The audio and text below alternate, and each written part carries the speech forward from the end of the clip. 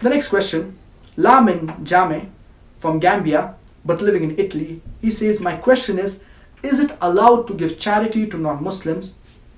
I am in Europe and I see a non-Muslim family struggling to make both ends meet. Will I be rewarded if I help them? So the brother's basic question is that is it permitted to give charity to non-Muslims? Allah subhanahu wa ta'ala says in Surah Mumtahina, chapter number 60, verse number 8, that Allah subhanahu wa ta'ala does not prohibit you from dealing with kindness and justice with those people who have not fought you nor have driven you out of your lands.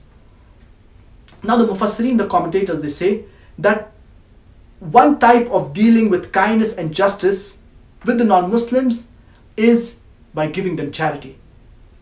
It is permissible for you to give charity to the non-Muslims if you see a family struggling, so then you can give these non-Muslims or this family charity, that is sadaqah. And our beloved Prophet Muhammad, peace be upon him, said that he is not a Muslim who sleeps with his full stomach while his neighbor is hungry.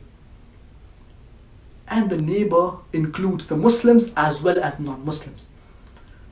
So you can very well give them sadaqah, that is charity. In fact, one category of zakah, as Allah subhanahu wa ta'ala mentions the categories of zakah in Surah Tawbah, chapter number 9, verse number 60, one category is mu'allafat qulubuhum, those whose hearts are inclined towards Islam. So if you see a non-Muslim, his heart is inclined towards Islam, he wants to accept Islam, even he can be given zakah. Normally zakah cannot be given to non-Muslims, but one category of zakah can be given to those people, those non-Muslims whose hearts are inclined towards Islam.